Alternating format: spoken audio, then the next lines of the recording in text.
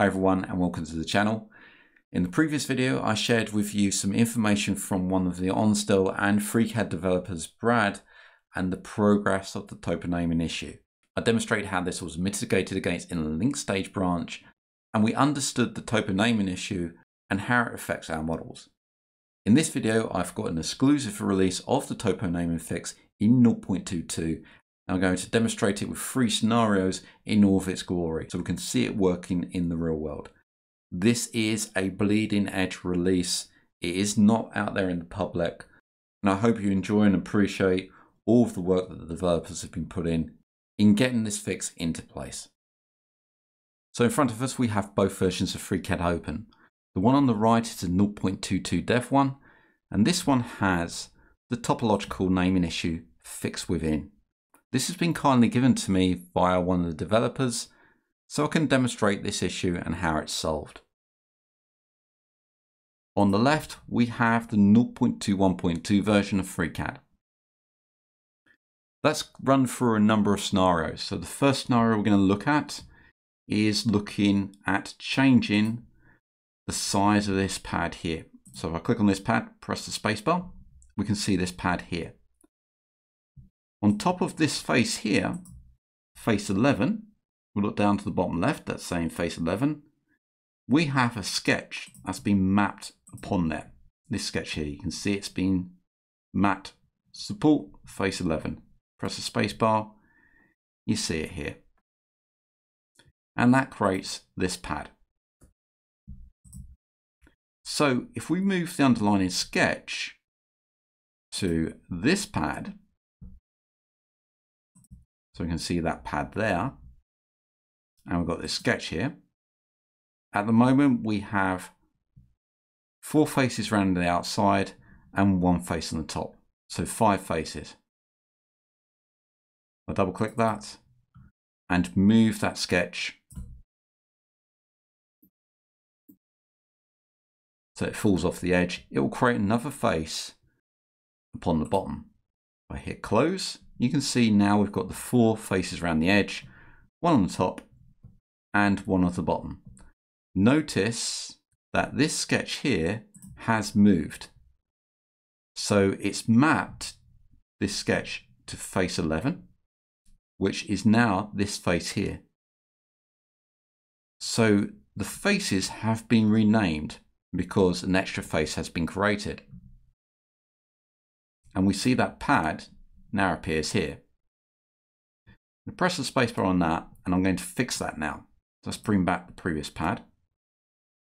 And we'll take the sketch, this one that's created upon here, or should be created upon here, and we'll change the support by coming into map mode, clicking on that, saying pad 001 face 11, delete that, click reference, and then select the top face. See the sketch now moves into position in the correct place, hit OK, and then the tip, pad 02, press the spacebar on that. It's still hanging off the side, but we notice that there's a check by the sketch, which means it needs recompute. Edit, refresh, and we get the effect that we want. Let's have a look over at 0.22 now and go to that pad and do exactly the same thing. Double click on the sketch and we'll move this so it falls off the edge and hit close. As you can see, we're absolutely okay. Everything's fine, our pad has taken and our model is stable. Scenario 2, let's come into the sketch. And what we'll do is add some geometry in here. Let's go for, I'm working on a very small screen, so let's go for a rectangle in here. This creates more faces. Let's hit close. So that's fine there. We get that face in there. This is stable.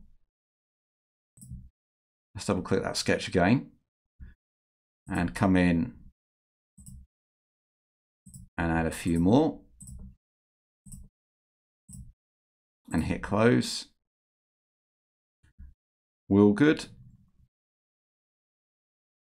Let's edit another sketch. So let's edit pad, the very first pad, and double click that sketch.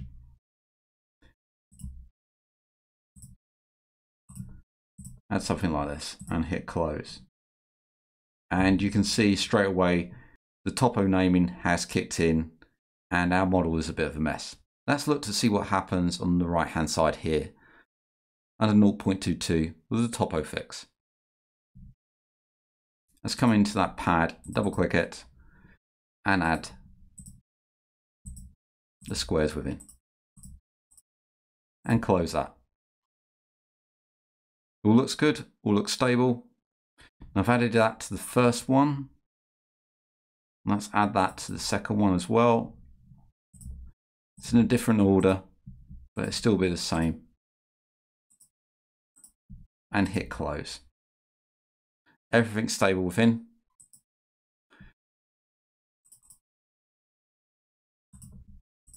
And everything looks good.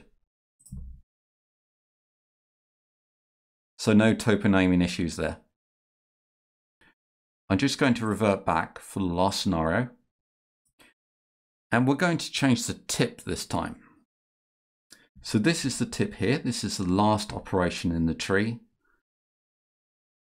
And we can add operations into this tree by coming up to, say, the first pad, right click and set tip.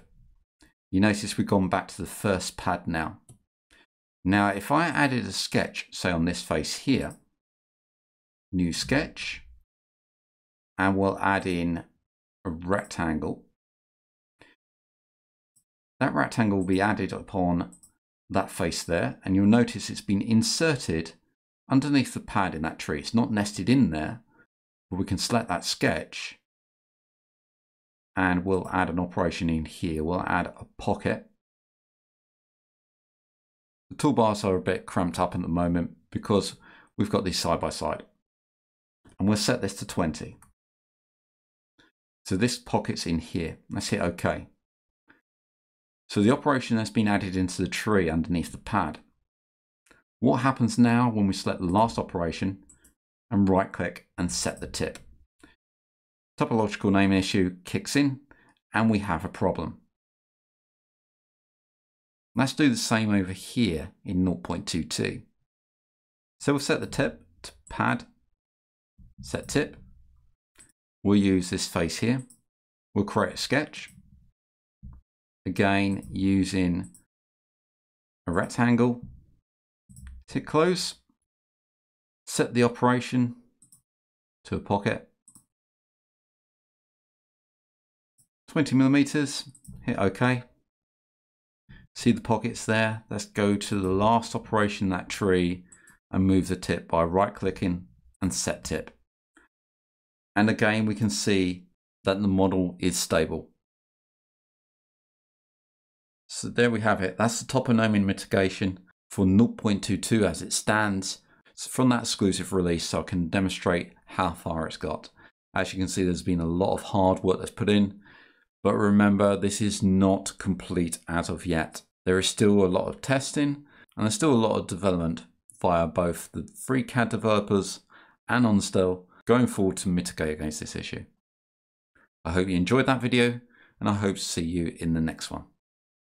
If you like what you see and you want to donate to the channel, then you can do so via Ko-Fi or Ko-Fi at ko-fi.com/MANG0 or via PayPal at paypal.com/paypalme/Darren B. Eastone. I also run a Patreon where you can get early access and additional content, and that's at patreon.com/MangoJellySolutions. Links can be found in the channel header, on the About page, or in the descriptions of these videos. I thank everybody that's donated so far. It really helps to keep the lights on so I can produce more content and also expand the channel. Thank you for liking, commenting and subscribing to these videos, and I hope to see you again in the next one.